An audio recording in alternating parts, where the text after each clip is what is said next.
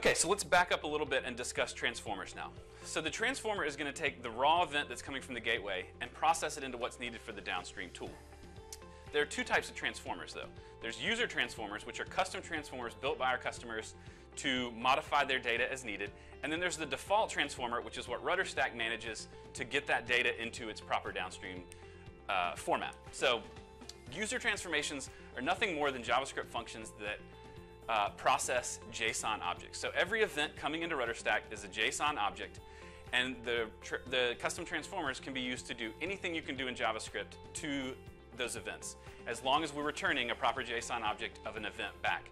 So that's going to allow us to do a number of things. We can use a third-party API if we want to from within the transformer to enrich that event data. We can whitelist certain traits so that, for example, for Salesforce, if we're collecting custom fields on this event that don't exist in Salesforce, the event to Salesforce will fail because that custom field doesn't exist on Salesforce.